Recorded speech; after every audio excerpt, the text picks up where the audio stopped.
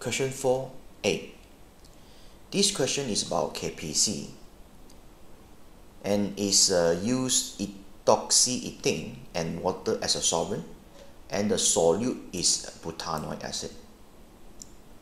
Butanoic acid can dissolve in both solvent, and it can distribute in these two solvents when it stays for a longer time. And from the statement, I already told you that butanoic acid has a higher concentration in the ethoxyethane. So which means the butanoic acid, which is a solute, can dissolve much better in the ethoxyethane. Okay, so part 1. State what is means by partition coefficient, means KPC. KPC, we know that we must depend on the concentration of the solute in two solvents system.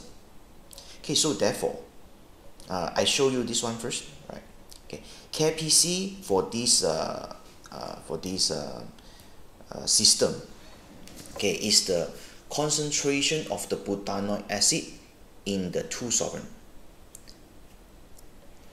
Okay, so it's the concentration of butanoic acid in the ethoxyethane and the concentration of the butanoic acid in water.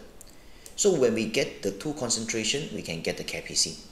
Okay, so when you try to give the meanings or to define this partition coefficient, so it's very easy. It's just the ratio of the concentration of solute in two immiscible solvents at equilibrium.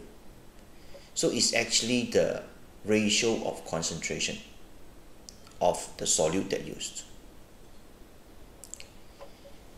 Okay, so part 2.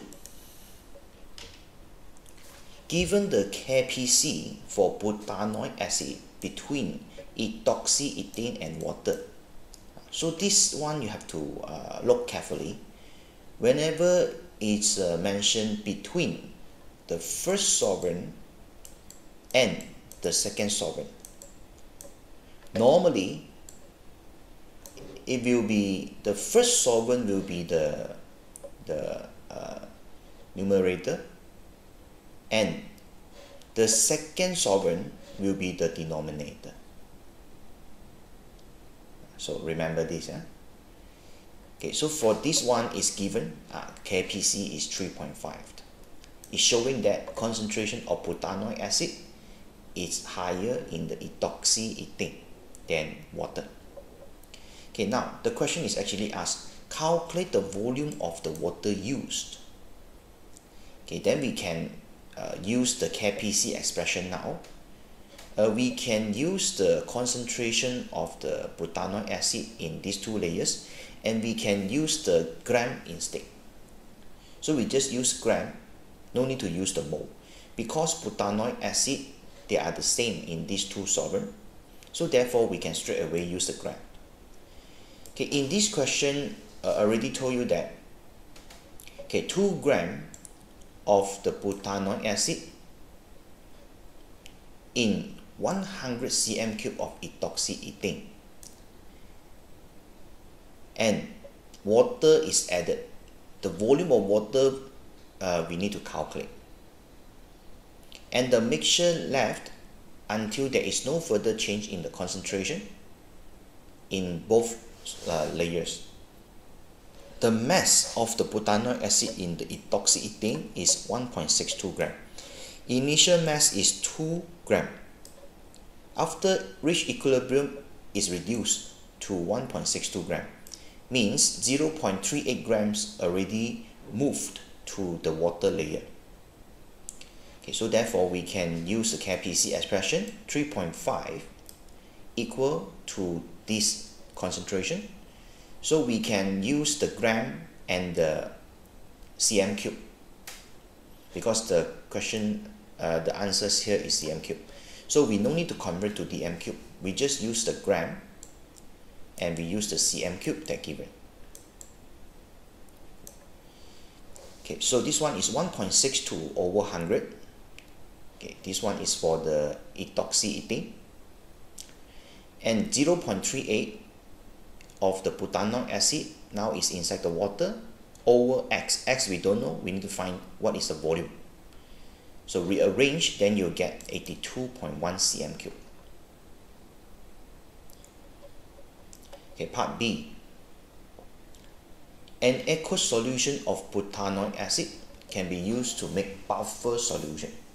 Okay, part 1. Define buffer. A solution that resists change in pH when a small amount of acid or base added. So very straightforward and easy. Right, so the key is resist change in pH when a small amount of acid or base added.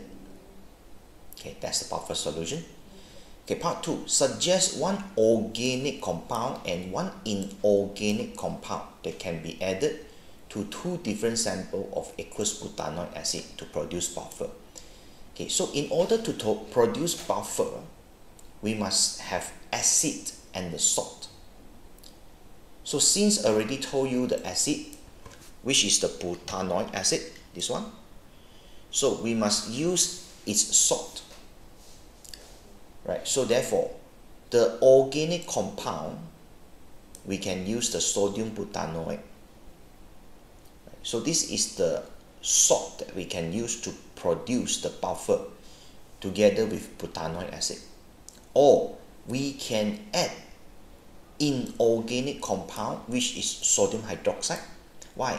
Because sodium hydroxide, if you react with the butanoic acid, form the salt. The sodium hydroxide must be the limiting, and this butanoic acid must be in excess, because buffer needs the acid and the salt that form. So therefore, when we add the inorganic compound, sodium hydroxide in this case, so we can form the salts later. When the salts form and butanoic acids remains, so it can form the buffer solution. So that's why you can just suggest organic compound. Okay, you give the salt. Inorganic compound is the sodium hydroxide. Okay, part C. The solubility of aluminium hydroxide is 2.47 times 10 to the negative 9. Okay, part 1. Give the expression of solubility product KSP of aluminium hydroxide. Okay, before you try to give the expression, it's better for you to form this equation first, or this equilibrium. The salt partially dissolve form the aluminium ion and 3 moles of hydroxide.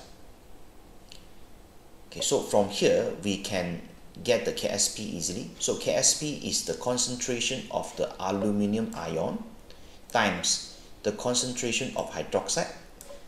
Okay, so it's power 3. Means this one follow the coefficient of the these ions, right? This hydroxide in the equilibrium. So this one very easy. Okay, just expression. After that, try to calculate the KSP. Include the units for the KSP as well. Okay, so we just substitute the solubility of the aluminium hydroxide. Why? Because from this equilibrium, we know that okay, when this aluminium hydroxide okay, is ionized or is dissolves, so it will be, let's say, minus X. When minus X mole, then the X mole of aluminium ion and 3X mole of hydroxide will be formed. Therefore, you can get the concentration of the aluminium ion and the hydroxide easily. So means the solubility for this aluminum hydroxide can represent the concentration of the aluminum ion, and the concentration of hydroxide is 3 times of the solubility of aluminum hydroxide, so means 3x. Okay, so substitute the concentration of aluminum ion now. okay, to the KSP, and of course the hydroxide as well. Okay, so after that you get this 1.01 times 10 power negative 33. Okay, and this one is very easy. It's the mole per dm cube times the mole per dm cube, okay, bracket cube, so means you get mole power 4 dm power negative 20, okay, sorry, power negative 12. Okay, so this is the calculation for the KSP, okay, and how to get the unit. Okay, that's all. Thank you.